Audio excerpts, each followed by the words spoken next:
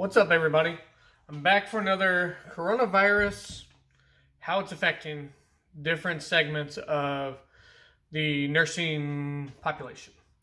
This one here is kind of near and dear to my heart because one of my biggest things that I enjoy is student nurses, because especially the clinicals that I had sucked.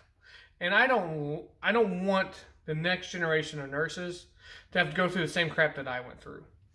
When I worked at Eskenazi, I precepted a lot of student nurses. It was nice. One of my old instructors was an instructor that had clinicals there, and so she gave me quite a few students to have.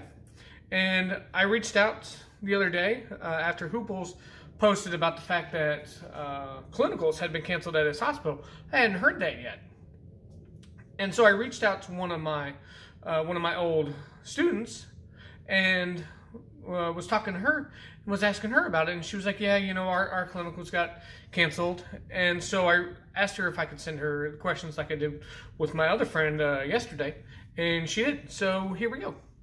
I was asking her what term she was in school, and this is what sucks. She's set to graduate in May. A couple months from now. She had just completed her capstone, luckily, but she was getting ready to go into her perioperative clinical.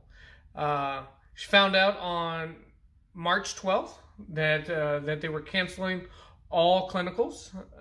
They found out by email, of course. You know, people don't call or nothing like that. They're suspended until at least April 6th, but most likely they're saying for the rest of the semester, and that all classes for the rest of the semester are now online. There will be no face-to-face classes whatsoever. How is the school giving out information related to making up those clinicals? They're not. They haven't yet. They have just extended their spring break by an extra, I don't know how long they were originally having, but their spring break goes from the 15th through the 30th, and they haven't heard anything about makeup clinicals yet. They have not, I asked her about how will this affect her graduation date, and the email said they will evaluate graduation as it gets closer. So it might not. We don't know yet, which is horrible for all these students, because I know, like with her, she already has a job lined up for when she graduates. But will she be able to go to that job now? Because will she technically graduate? She doesn't know. I asked her prior to this, did she have any experience with patients that were in isolation related to respiratory illnesses, and the only ones that she had was influenza or RSV, and that was more related to when she was a tech as opposed to her clinical. I know with us, back when we were in it, if I remember correctly, it was summer, fallish area, so the flu wasn't a big thing then, and any TB patients we had, students were not allowed to go into those rooms.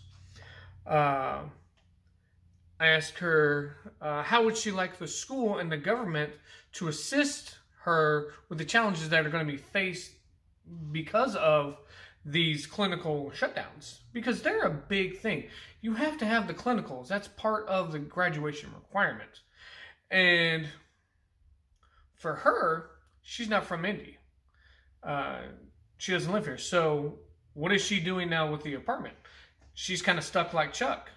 That she's now stuck with this lease that she's in, even though she doesn't really need it. She could go back home with her parents and do school there.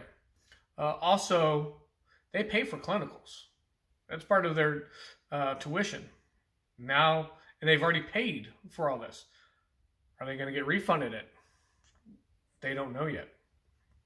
Which is the biggest thing right now, is that there's a lack of information getting put out to the students of how this is now going to affect them. Then I asked her, what else would you like people to know?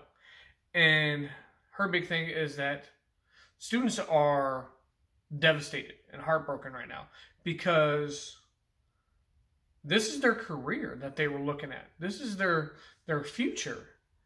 And they can't continue on this track right now because of all these shutdowns related to the COVID-19 pandemic.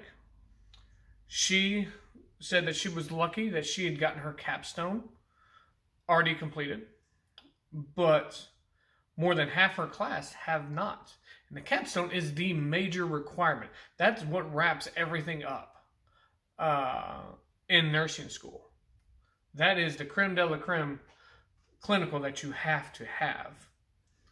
And it's also one of the biggest things that help get that student in that door for their future job, for that first job that they are going to get.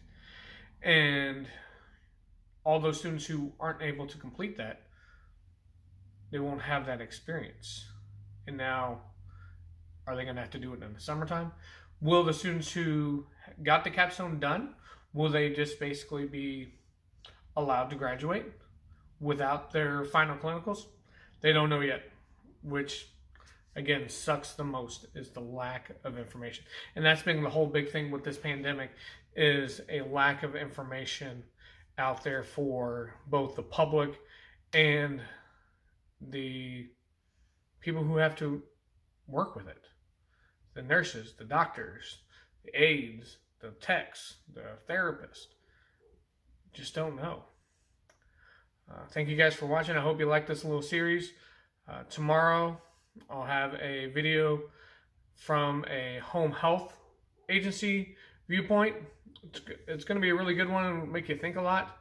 I really look forward to your guys' views and comments on this, and I really appreciate everything that you've done for me. Remember, wash your hands and don't panic. Just prepare. Later.